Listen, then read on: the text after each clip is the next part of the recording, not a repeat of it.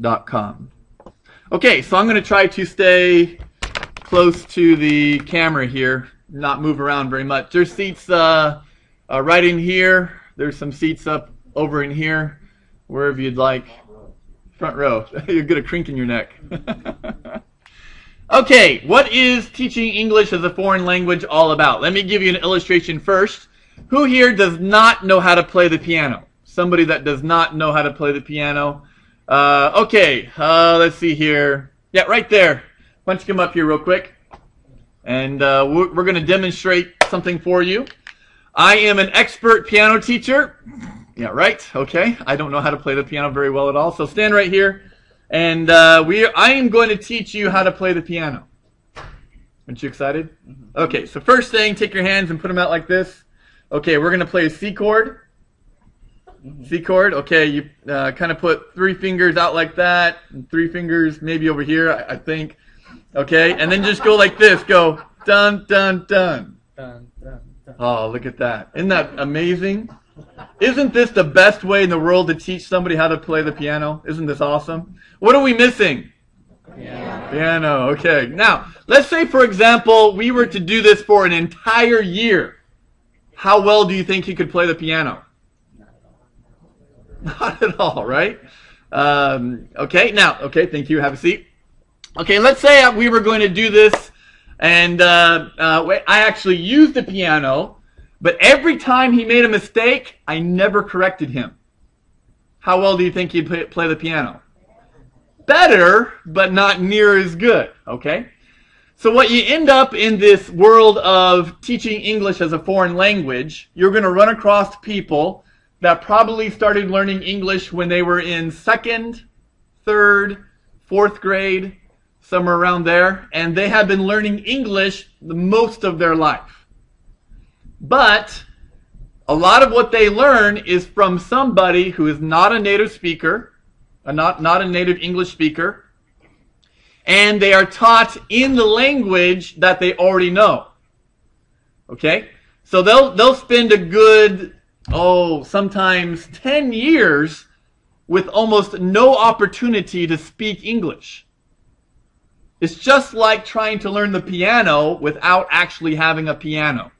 They learn the mechanics, they learn the structure, they learn the grammar, they learn all of that, but really they never get a chance to use their English. And so that's where we come in. So what happens is they get to high school, they get to college, sometimes even graduated from college and into a business, and they realize if I'm going to go to the next step, I got to find a way to find a foreign teacher. And I have met literally probably in the last 8 or 9 months, about around 100 people that I've tutored online that's exactly where they're at. And they just want a way to practice English.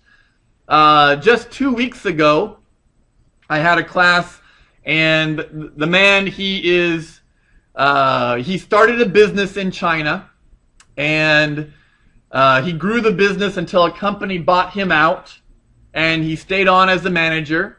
And now he's bored with that business, so he wants to go get his MBA at an elite college in Shanghai. But the one thing he's missing is English.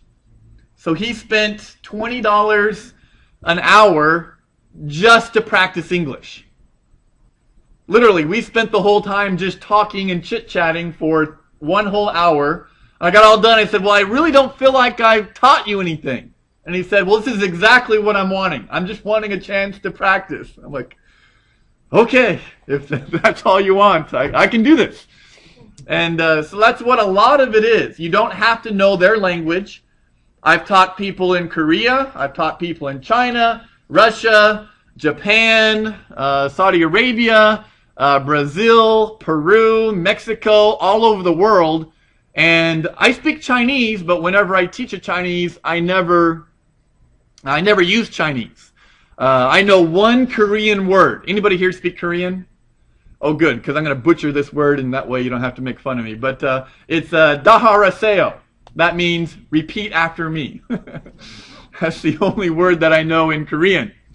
But I've enjoyed it a lot. And I had to learn that word because I was teaching a 6-year-old English. And so I would give him a lot of pictures, I would give him a lot of vocabulary, and he would just repeat after me. We only had like 20 minutes a day classes, and we had a lot of fun. But so the main idea about teaching English as a foreign language is coaching. You're not really teaching, you're coaching. And so if you get the distinction there between teaching and like what I'm doing now is the worst way to teach English, to get up and lecture. You want to give them as many opportunities as possible to communicate and speak back to you. And they want a lot of correction when you're talking with them.